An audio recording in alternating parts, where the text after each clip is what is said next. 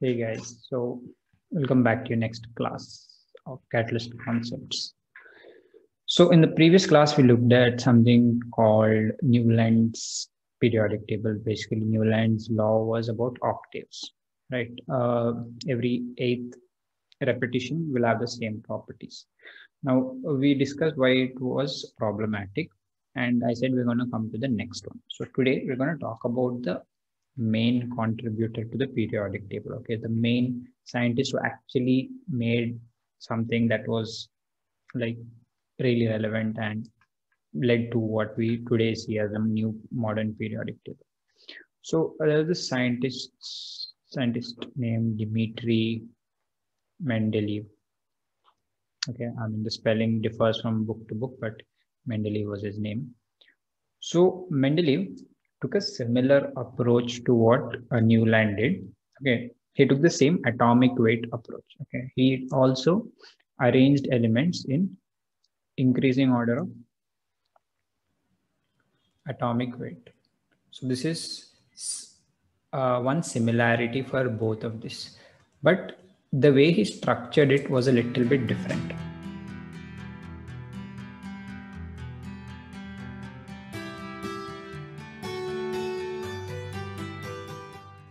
Okay, so how he did it was he made a table.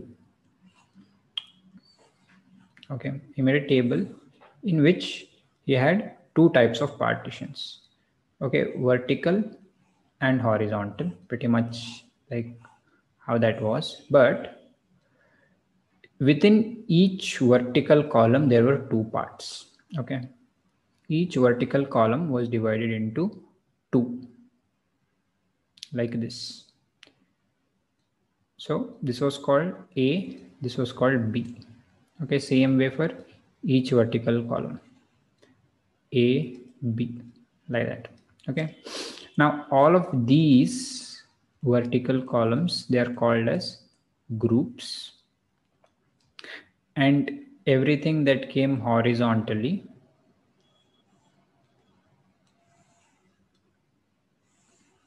right, these were called periods. So the groups were numbered with Roman numerals. Roman numeral 1, 2, 3, 4, like that. Okay. And each one was again divided into two, A and B. So I'll call this as 1A and 1B, 2A and 2B, something like that.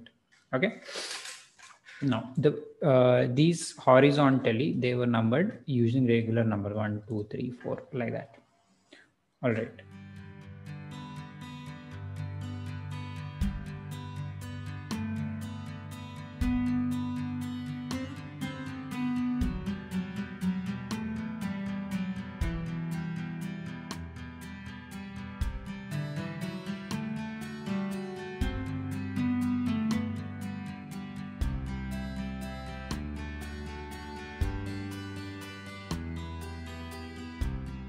So again, when he arranged these elements, what he said was, if you arrange them in a specific way of increasing order of atomic weight, they'll actually form common patterns down the group, okay, in a vertical manner, meaning everything in the first group will have similar properties. Okay, 1A, all these elements will have the same properties.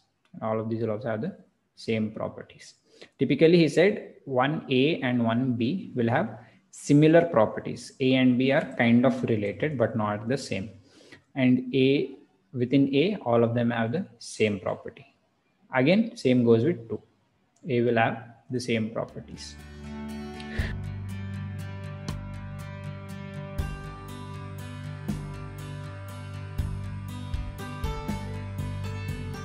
How he made these groups was based on the oxides. Okay. So for example, any element in A, what type of oxide does it make? So if the symbol is R, the first group had R2O. Okay. So for example, hydrogen comes over here. So if it is hydrogen, it makes H2O, right? When reacting with oxygen. That is what he said. The next one is RO. So each group was based on how it reacts with oxygen.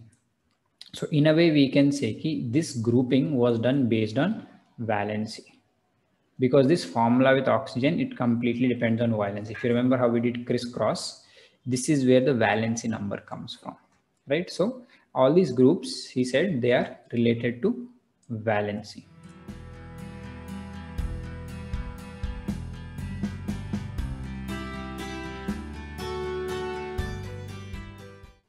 Now, based on what he proposed, they made something called a periodic law. Okay. Periodic law is a little important. So you need to remember the statements, common question. So what periodic law states is that all the physical and chemical properties of elements are a periodic function of their atomic weight. By periodic, we mean every certain interval they repeat. Okay. According to him, what is there over here? Hydrogen. Its property will repeat down here. And next one again, same. All of these similar. So this is the periods, right? So after you go across all of these elements, you come back here. This will have the same property as the one above. Okay, so this is the modern periodic law. Now this is very important because this is how the major periodic table came about.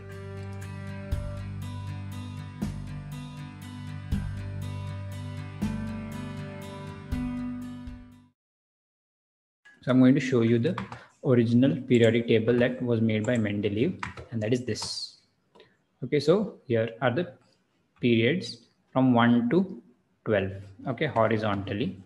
And the first group, R2O. So if you see, all of these form compounds with oxygen like this, H2O, Li2O, Na2O.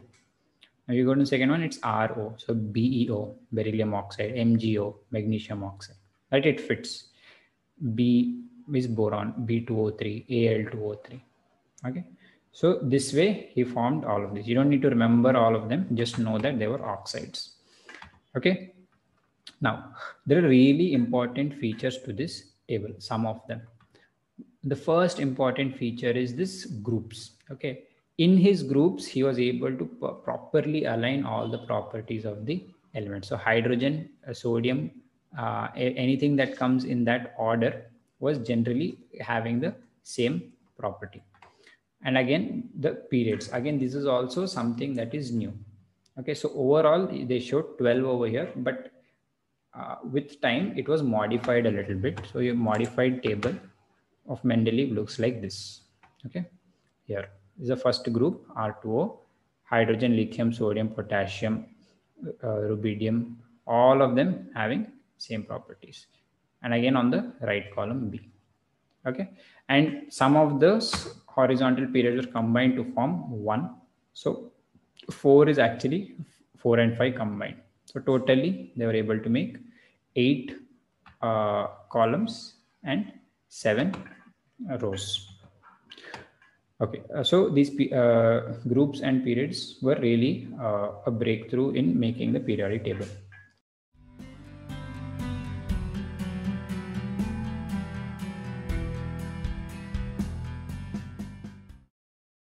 The third thing is, if you look at this table, you'll see there are some blank spaces. Okay, these are left blank because this element was not known. For example, below boron, there is 44.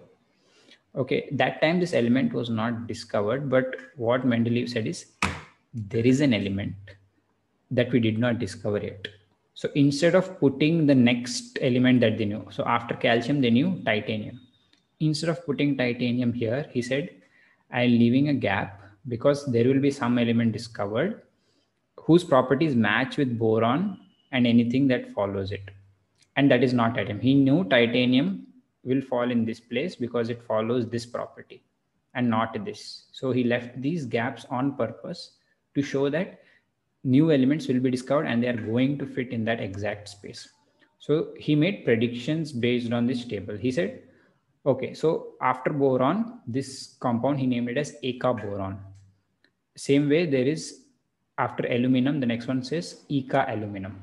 And then there's another one from silicon called Eka silicon. He predicted properties of elements like these, and he said they will be found, and you see the properties are actually going to be quite similar, and they were. So Eka aluminum's properties were actually quite similar to what he said. Okay, this was actually then an element called gallium that was found later, and very close match to their properties. Okay, so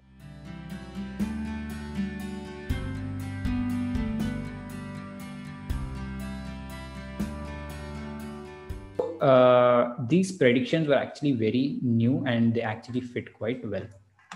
So this is one very key thing, one key feature of his table. Another important thing about his table is something called anomalous series. So if you look at this table, in some places, we said this is an increasing order of atomic weights, right? But you'll see in some places it's not increasing. If you look at column 5 at the bottom, from antimony, that is 121, tellurium 127. But after tellurium, it is 124, right? This is not increasing order. They put an heavier element first and a lighter element after.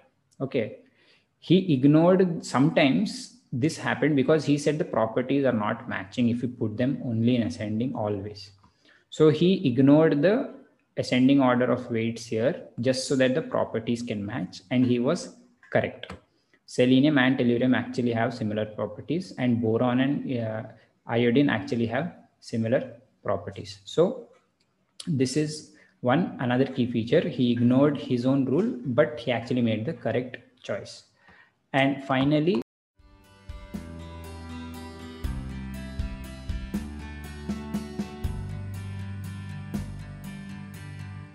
one more thing that his table helped us in correcting some atomic weights. Okay, so back then atomic weight was based on calculation, not exact measurement. So they had few elements like gold and indium whose weights were not correctly calculated. But if you looked at his table and calculated the weights according to his table, the measurements would come proper, and they would actually fit the properties also based on what he had said. So these are 5 really important features of Mendeleev's periodic table. Now, however, there are some issues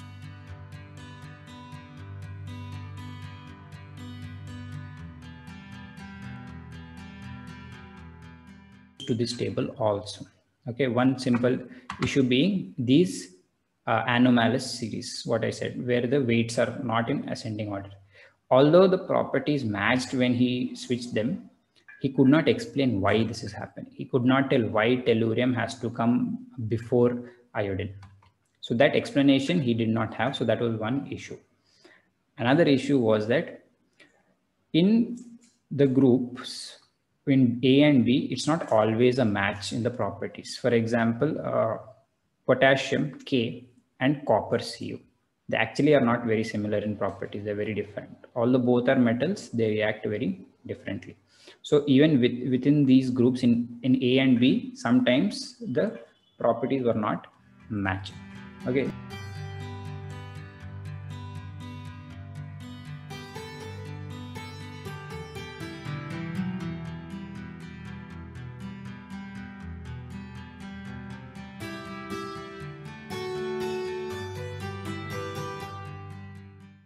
Just 2 issues, but anyway, again, in going further, these issues were fixed and we came to the newer form of the periodic table.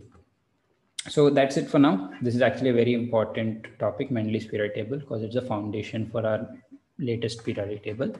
So I'm going to stop here. Just remember the periodic statement and the major features of this table. It's a common question. All right, so that's it for now. I'll see you in the next class and we'll continue from there. If you have any doubts, put them in the comments. Thank you very much.